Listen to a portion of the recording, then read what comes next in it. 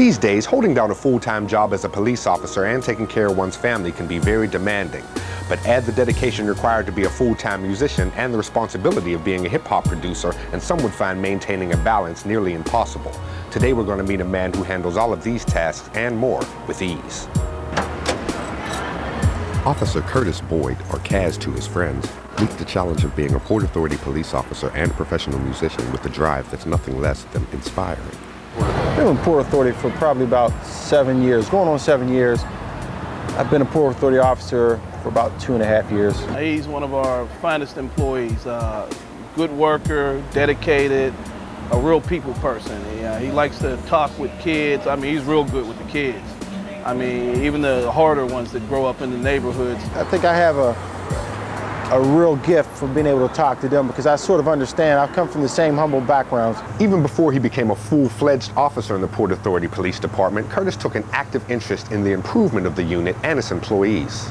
Yeah, when I was a security guard, I created a training manual for the new trainees that were coming in. It basically described what the job function was of a security guard, and it pretty much explained what we do as far as safety down here in the subway system.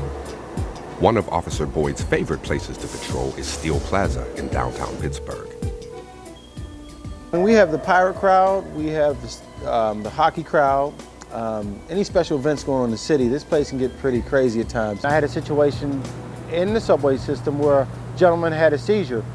I was able to assist him and get him the proper medical help. That was pretty interesting.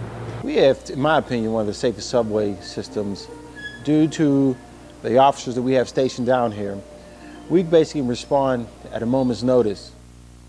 Yes, yo. Don't stop. One time, yo. Curtis, tell me how you got involved in music. I've been doing music back in, I'm talking about like 70s. My stepfather had a band. I used to sneak back and play all his instruments and get my whooped.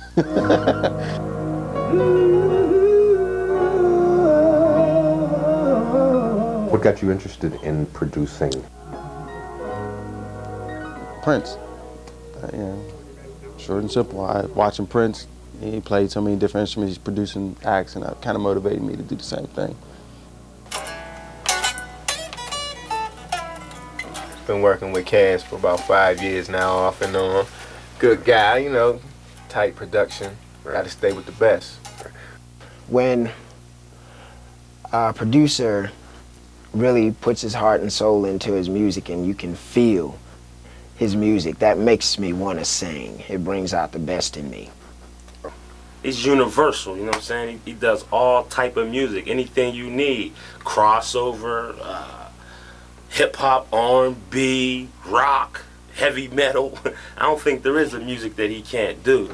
Hit that beat again, man. I need a little bit more grit. What is the job of a producer? Producer brings out an artist, his qualities, or his or her qualities, they don't even know they have. Essentially, you know, you're like a director. They're involved more in the more technical aspect of it. Songwriter, pen, paper.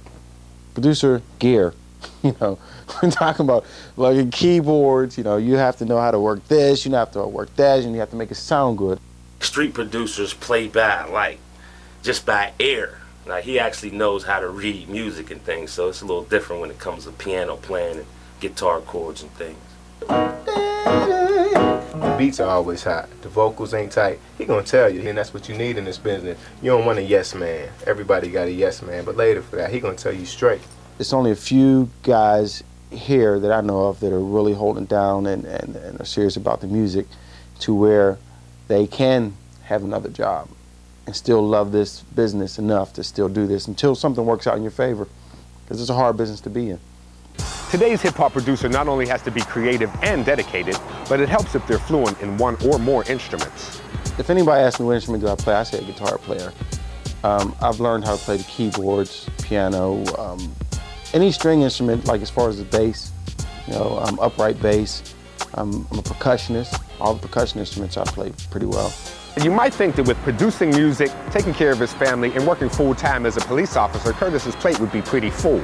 But that's not all he's been up to. I'm in the process now of completing a novel that I've been working on since probably about 1989 with a good friend, Robert Schmidt. Basically, a story about a young boy from the ghetto and all the issues he had to deal with growing up and maturing, and not only maturing, but becoming cultured and educated and implementing himself into society. We do have a publisher and a couple screenwriters interested in doing a story as a feature film.